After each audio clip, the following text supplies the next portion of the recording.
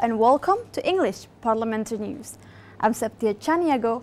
In this edition, we present all the latest and interesting information around the House of Representatives of the Republic of Indonesia.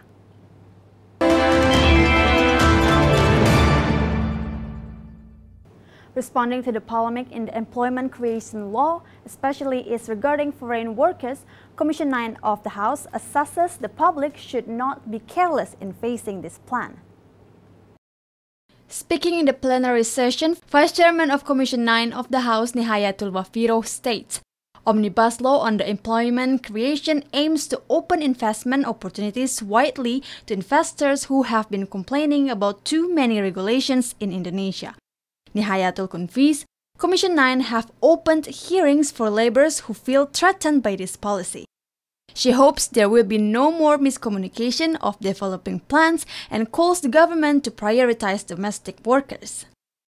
Apa yang menjadi landasan mereka tidak menjalankan kesepakatan dari rapat tanggal 12 Desember kemarin. Padahal di rapat tersebut sudah jelas bahwa tanggal 1 Januari memastikan untuk tidak ada kenaikan. Kalaupun ada kenaikan yaitu selisihnya dibayar oleh surplus yang dari kelas-kelas yang lain. Iya.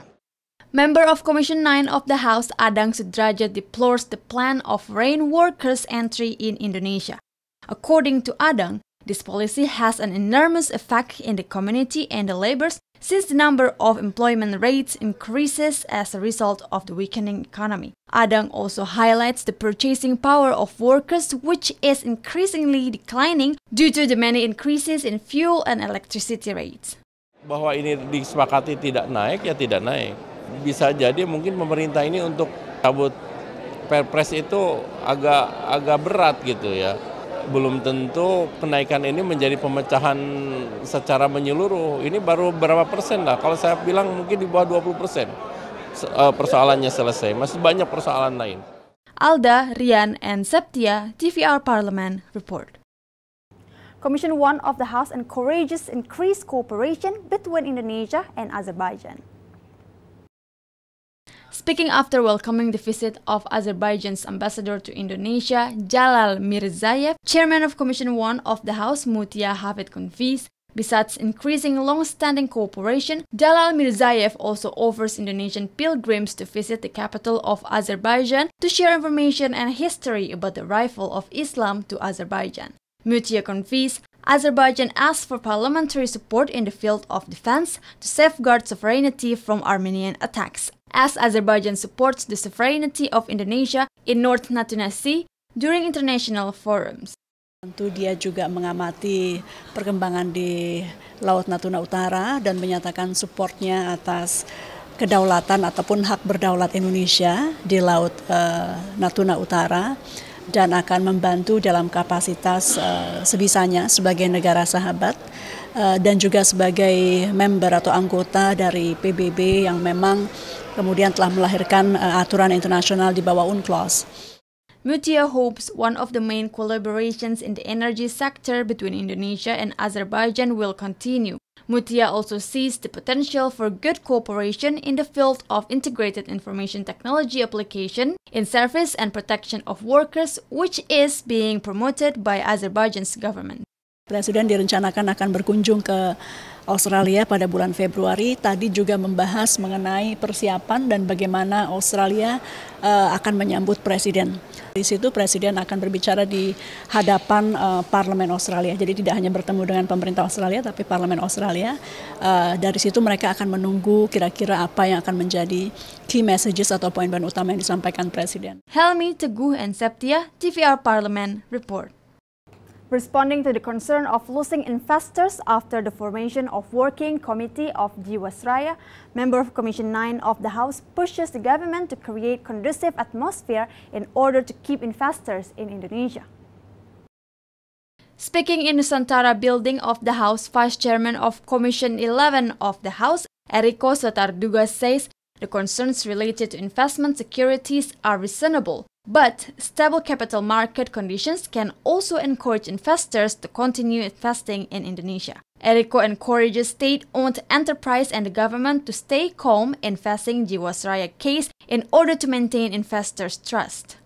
Sebenarnya intinya apa yang dilakukan Komisi 11. Kenapa Komisi 11 tidak reaktif dengan segala hal? Karena memang penting sekali menjaga kepercayaan daripada investor, daripada yang menanamkan uangnya. Dan ini juga penting bagi semua bahwa sistem ini berjalan dengan semakin baik ke depannya. Ini kan juga menjadi catatan, menjadi evaluasi bagi kami. Makanya According to ERIKO, Jiwasraya case is the beginning for the House and the government to evaluate laws related to financial institutions because the existence of new financial institutions with new system is increasing but not considered with regulations that are in accordance with current development.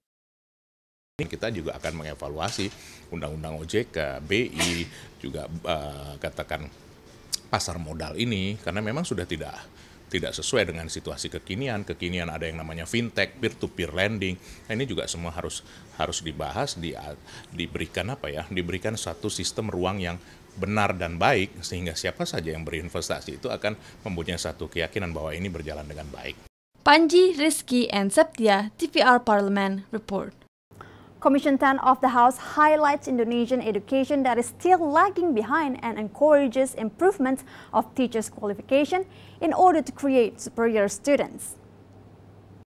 Speaking after the public hearing meeting with rectors and teachers in Nusantara 1 building of the House Senayan, Jakarta, Vice Chairman of Commission 10 of the House, DEDE YUSUF highlights the results of survey programs for International Student Assessment or PISA, where Indonesian education ranks the lowest 3 from 70 countries in the world. DEDE opines the lacks because teachers' education qualifications are not in accordance with their competencies. Means not all teachers teach subjects that are in accordance with their competencies. Yang dilakukan selama ini seperti membuat dukungan-dukungan sarana prasarana ekosistem pendidikan termasuk tunjangan-tunjangan guru tidak berdampak efektif terhadap pelajar-pelajar kita. Member of Commission 10 of the House, PUTRA NABABAN, says the teaching methods and patterns in Indonesia should not be just teacher-centered, but students must be able to interact, think, and be creative. PUTRA NABABAN demands the Ministry of Education to improve teachers' competency by providing various trainings. Pendekatan paradigma yang berubah terkait dengan metode dan pola pendidikan kita, di mana dengan Menteri yang baru Nadiem Makarim, fokus yang kita berikan adalah fokus pada guru. Bagaimana guru juga memberikan ruang kepada murid-muridnya untuk mereka bisa berinteraksi, melakukan engagement di kelas, mereka bisa berpendapat, mereka bisa berkreasi. Bondan, Rian, and Septia, TVR Parliament report. Commission 2 of the House will study the plan of close proportional system in the general election since it has both advantage and disadvantage.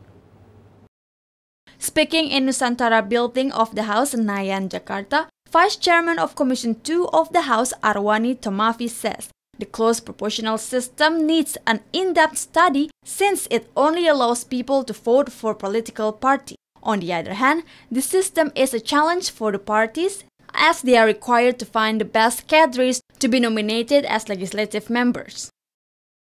Kalau tertutup kembali kepada partai politik, kepada tanda gambar, maka problem bagaimana rekrutmen calon legislatif itu betul-betul transparan, akuntabel, itu menjadi PR bagi partai politik.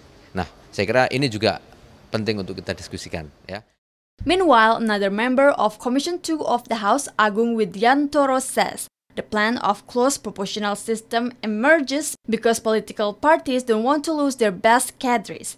On the contrary, they must guarantee the consequences of democratic process, in particular to keep internal parties going well. Tetapi kalau dengan proporsional tertutup menggunakan nomor urut, nah tinggal bagaimana komitmen partai-partai politik melaksanakan proses demokratisasi secara internal, objektif dan terbuka. Seseorang ditempatkan nomor urut tertentu karena dia memang satu memiliki PDLT yang bagus, kedua dia memiliki elektabilitas yang cukup. Nadia, Kristio, and Septia, TVR Parliament report. Commission 2 of the House will further discuss the plan to increase the parliamentary threshold from 4 to 5%. The discussion will be done by the Special Committee on the Election Bill. Vice Chairman of Commission 2 of the House, Muhammad ARWANI THOMAFI, says an increase in the parliamentary threshold will slim down the number of parties in the House, which there will be votes that are not channeled. Therefore, discussion is necessary to respond it. He continues, all efforts are made for the goods of the Republic of Indonesia in the future. Salah satu akibatnya adalah hangusnya banyak suara yang tidak menjadi kursi. Paling penting kita sama-sama pegang adalah bahwa kita ini NKRI, punya keragaman, ya, punya kemajmukan, yang kemajmukan inilah justru yang menjadi modal kekuatan kita. Member of Commission 2 of the House, AGUNG WIDYANTORO, opines there must be further studies related to the 5% parliamentary threshold plan. If this decision is made for the good of the nation and the political conditions, the plan can be carried out. Kondusivitas situasi politik terjaga, tentu ini cukup beralasan. Tinggal bagaimana nanti keinginan masing-masing partai yang dijabarkan melalui fraksi-fraksi yang ada di parlemen ini. Gitu. Nadia, Kristio, and Septia, TVR Parliament report. Vice Chairman of Commission 3 of the House urges the Juridical Commission to be transparent in selecting prospective Supreme Judge. Commission 3 demand the Juridical Commission to pay more attention to professionalism in making selections. Member of Commission 3 of the House, WIHADI admits not trusting the selection process by the Juridical Commission because he sees many things are not transparent during the selection process of Supreme Court judge in the previous period. According to WIHADI, many of their selection results that is being submitted to Commission 3 of the House are not feasible. Commission 3 of the House demands the selected Supreme Court judge to have integrity. Therefore, Commission 3 must be selective and careful to choose the integrated Supreme Court judge. Hasil daripada seleksi yang dilakukan oleh KY itu yang diajukan kepada Komisi 3 juga banyak yang tidak layak. Sedangkan kita tahu di luar juga banyak sebenarnya hakim-hakim yang bagus, yang sebenarnya mereka layak itu menjadi hakim agung. Member of Commission 3 of the House, Ahmad DIMYATI, states the selection of Supreme Court judge conducted by KY has no passing standards and scoring. Moreover, he thinks KY must also pay attention to candidates' track record to prevent the bad background of the selected judge and hopes KY will improve the system. Qualified ini kurang, ini di atas qualified begitu. Nah terus juga adalah track record. Jadi kalau hakim yang bagus, yang aktif, terus dianggap track recordnya buruk karena memutuskan di bawah tuntutan, ini jadi problem. Fitian, Aang, and Septia, TVR Parliament report.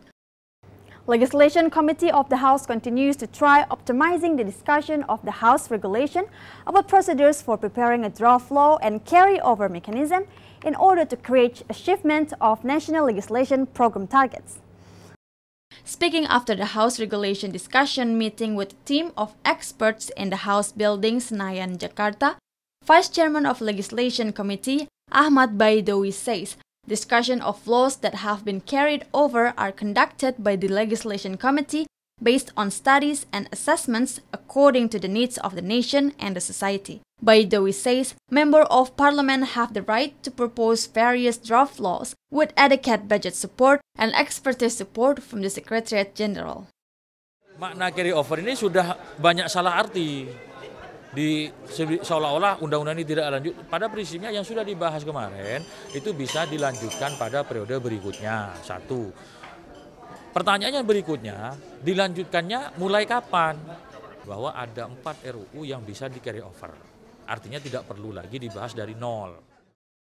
Member of Legislation Committee of the House, Ali Tahir, says the carryover is from laws that have been discussed in the previous period, then made as proposals in the new period. Based on Article 25 of 1945, Parliament members may submit draft laws in accordance with legal requirements, priority, and long-term national legislative programs.